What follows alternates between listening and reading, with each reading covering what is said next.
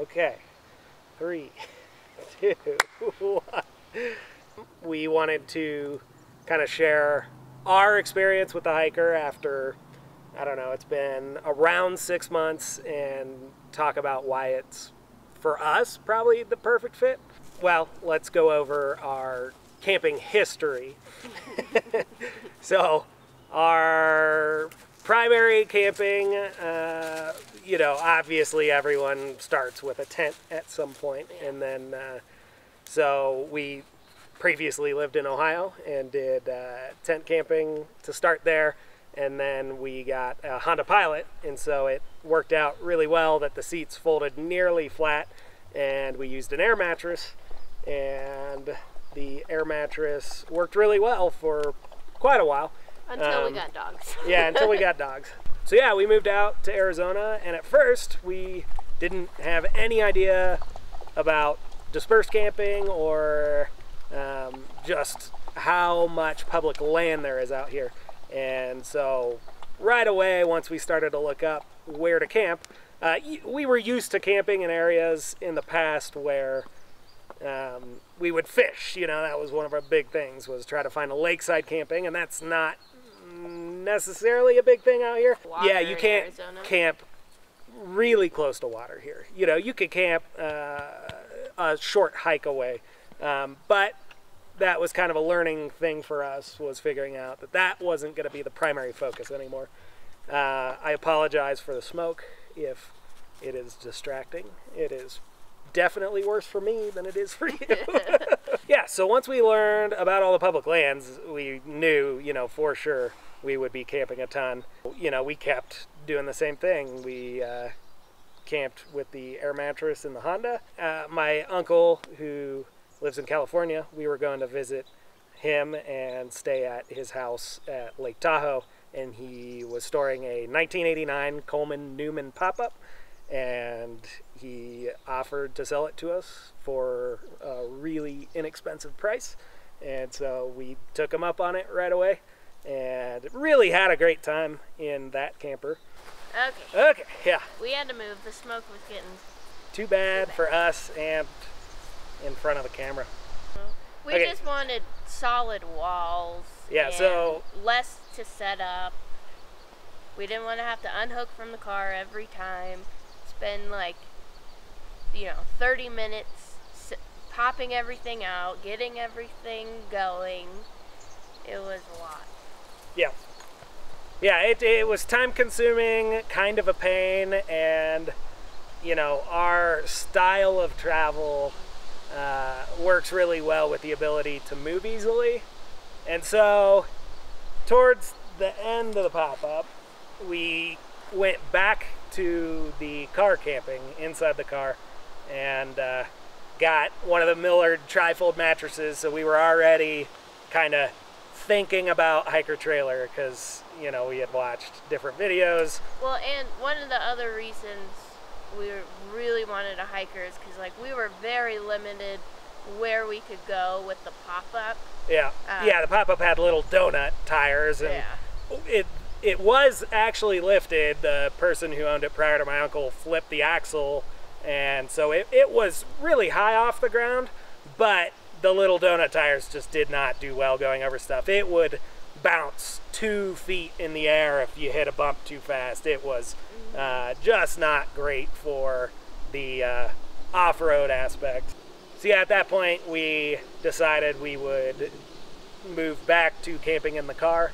It worked, but the trifold mattress in an SUV folded up still takes half of the entirety of the back. And then with, I think we have a 65 quart Arctic cooler. Between those two things alone, pretty much the whole back was used up, and the dogs had a corner. Yeah, a teeny tiny corner, and so they were uncomfortable. And not to mention, when we slept at night, I know it's not much bigger than what the hiker is now, the mattress space. Yeah. But it just, because of all the indentations of the wheels and stuff in the car, we were all yeah, everyone was just intertwined. Yeah. Not easy with it. I think it would work really well for just 2 people. Or but 2 people and 2 dogs. Yeah, maybe if we only had 1 dog, I Yeah, don't know. could have worked okay. But again, we were having issues with the amount of time it took to set up. We'd have to, pull Unload. everything out, set the bed up, and then once the bed was in, the way that the Xterra, you can take the seats out and then there's these action packer bins, and they fit perfectly to extend the bed to be a full-length queen. But you have to slide the front seats all the way forward, and so then you can't just pop in and drive anymore. It's, it's a full setup and takedown to travel.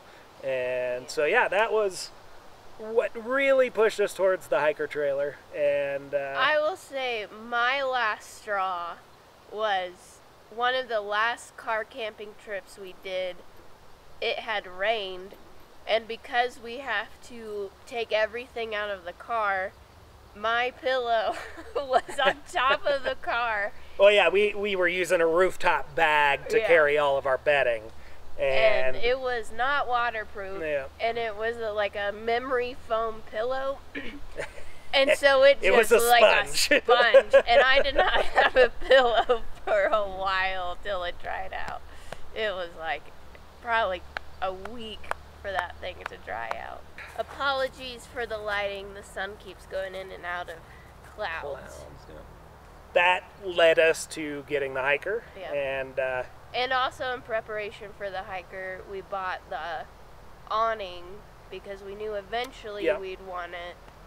Yeah, we got the 23-0 270 awning ahead of time just because we were camping in the car, and it worked really well to be a surround around the SUV for our camp trips. And, at that point, we already knew for sure we were getting a hiker. It was just kind of about sorting the financial side out. We could not be happier with getting the trailer. It fits everything you need, and tear down setup is all just way smoother. There are, when you do use the awning, that adds some time, but depending on what you need, if it's going to storm, we've got to put all the guy lines down. That takes a substantial amount more time. But if it's, beautiful weather, no wind or low wind, and we can just put the 2 poles that are built in up. She is getting attacked with love. Yeah, the awning is really the only thing. We keep our table. We use a full-sized, bigger than the hiker table that comes off. But yeah, craft style plastic table, and so that works out really well for our stove and just fits a lot more.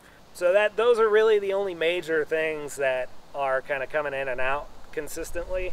Otherwise, and that's one of the other things we love about the hiker. On the pop-up, we had to carry everything outside of the pop-up for the most part. There was some very small storage to keep stuff, but everything was really dirty, so we couldn't keep like bedding or anything. So being able to just leave the bed pretty much set up and head out is great. And one of the other things we love about the hiker is obviously it's solid walls, but we got the Max fan, and it just great airflow. That is by far a must-have upgrade when you're planning your hiker build, is doing the Max fan. Another thing we did, but I wish we did more of, is the diamond plate. Moving aesthetically, we really liked the half wall of diamond plate, but we do almost all forest road camping, and so the upper portion of the skin is getting really dented from rocks kicking up and hitting it. So that would be something I would change, is to go full wall on the diamond plate. But other than that, we did a 5x9, and then we did a 24-inch galley, and I think that for us is, definitely it was a necessity. We fill the galley almost entirely every trip.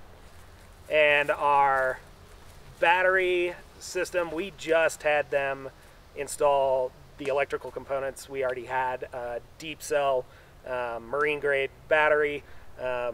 For our needs, I don't think that lithium is necessary, so buying a $100 battery at Walmart, that's going to run our fan is the way to go. It works really well, and I can replace that battery 10 times. The current battery is from 2018, and it still is totally working.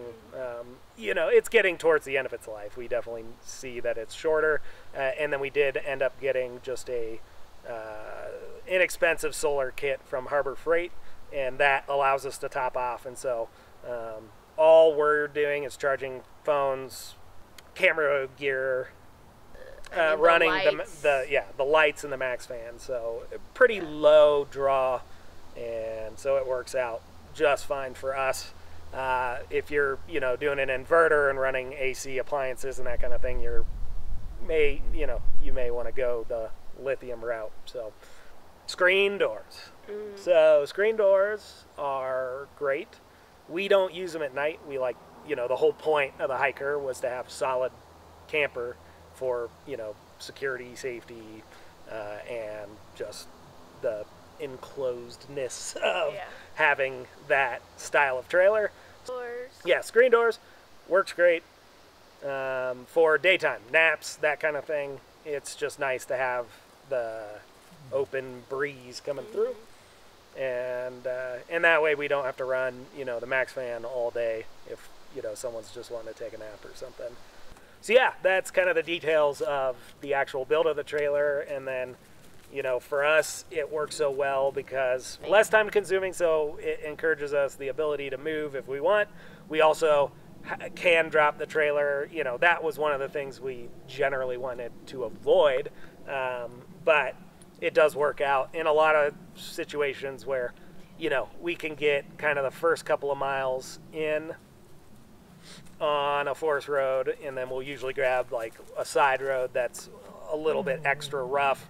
That way it discourages having neighbors, and then drop the trailer and go explore from there. So another benefit that I think is great about the hiker trailers is that there's not a ton of installed appliances, and so there's really very little that can go wrong with the trailer. Have a stove, and it's just a standard camp stove, and you just replace it if it ever goes bad.